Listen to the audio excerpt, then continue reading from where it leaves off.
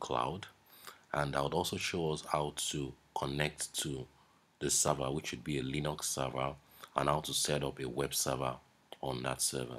So it's actually a bit of long kind of work that we're going to do. So let's get started.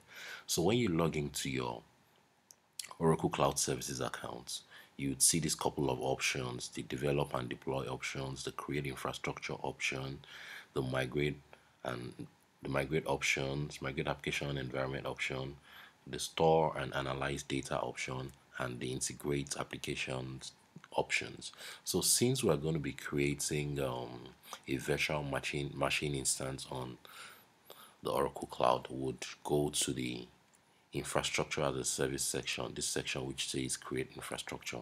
So when we click on that, that would take us to the other option where we can actually choose the kind of infrastructure we want to build. Is it a compute infrastructure, a storage infrastructure, a network infrastructure, or container infrastructure? So we'll stick with the compute since we want to create a virtual machine or a virtual server on the cloud. So then the other option says, do you want virtual machines or a bare metal server? Bare metal server is actually the option where you want to bring in your own operating system, your own license, and your own virtualization environment. Since that is not what we want to do, we'll stick with the virtual machine. So then the other option is actually either you use the compute instance or the compute classic instance. I would use the compute classic instance because it's a bit more straightforward. So once I click on that, it takes us to where we can actually select the kind of server we want to create. Probably it's an Oracle Linux, an Ubuntu Linux server, or a Windows server. That's actually the three options that Oracle Cloud gives: the Oracle Linux server, the canonical Ubuntu server, or the Microsoft Windows server. So today I'll be creating the Ubuntu server, but before that, let's give this instance a name so that we can recognize it later in case we need to modify or do anything with it. So I'll just name it DevOps.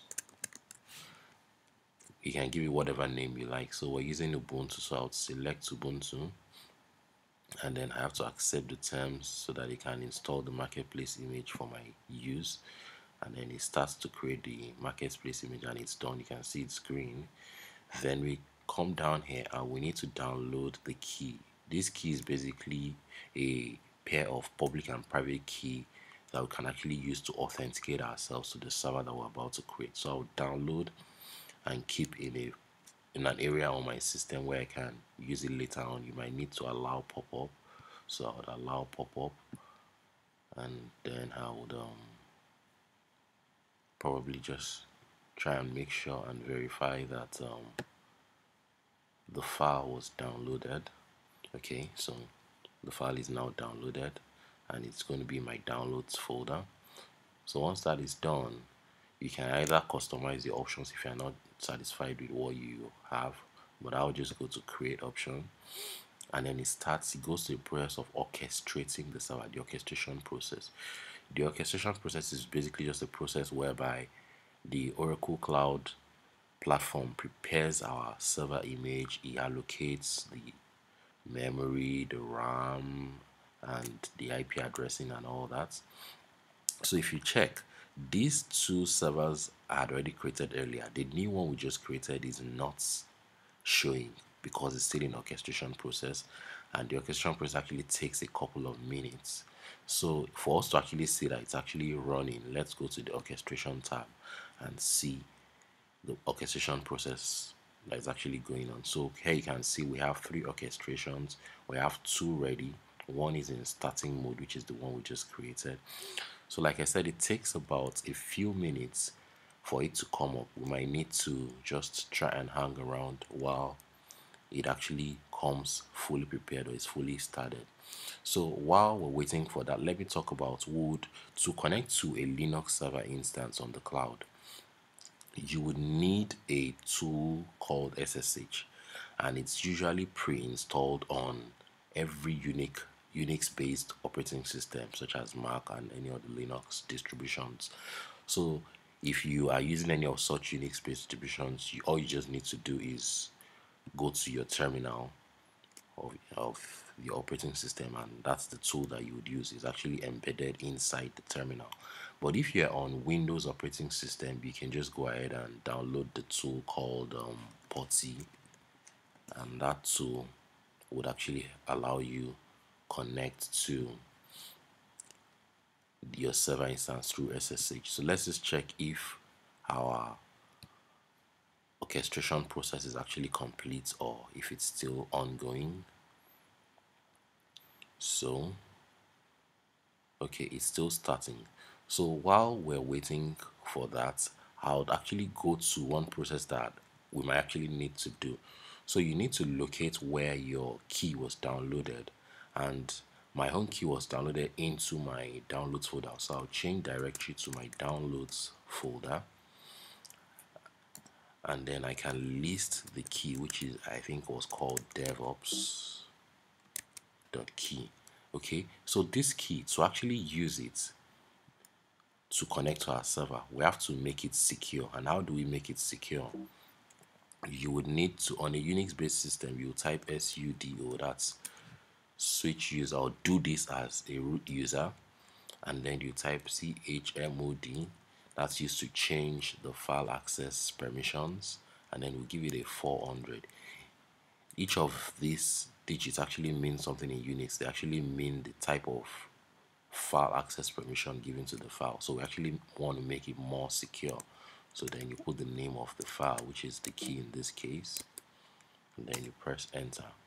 It asks for your root password, and then you provide it, and that has made it secure. Because if you don't do this, you might actually have problems connecting to your server later on. So let's check if our orchestration process is actually complete. And I'm just trying to refresh the page, and it's actually still starting. So while that is ongoing, I'll probably just use one of the existing servers that we have. So to actually connect, you can actually click on the little button over here. The little button, okay, you have to go back to the instance tab, which would list the instance that are currently running. And if you look at, okay, it's actually preparing our DevOps. So to connect, you just click on the little button over here, and then you would click on connect. That would give instructions on how to connect. It says you can use SSH keys, SSH to log on to the key, and then this is actually the command that we need to type. So if you created an Ubuntu virtual machine, the user would be Ubuntu instead of OPC. But if you created an Oracle Linux, the user created would be OPC. So let's try and see if we can log in. It's still in preparing mode, so I would just go ahead to the other server. So if you click on this and then you click on connect, we've actually seen the instruction earlier, which is this. So I'll just go to my terminal, which is a tool that I would use to connect, and then we would have to work on that command, and then would use that to connect to the server later on. So then while we're doing that, let me actually just get the instruction on how we can set up a web server on our Ubuntu server. So set up web server on Ubuntu, and that would come up with a whole couple of options which you can follow. So I'm just trying to buy time while our server is actually ready. Let me refresh and see if our server is ready for connection. And I'm trying to refresh the page. So once the page comes up, if it's ready, then we'll just connect to it. Okay, it's still preparing, so I might have to just go ahead and pause the video here, and then we'll return in the next video. Thank you guys for watching, and I hope you had a great time watching.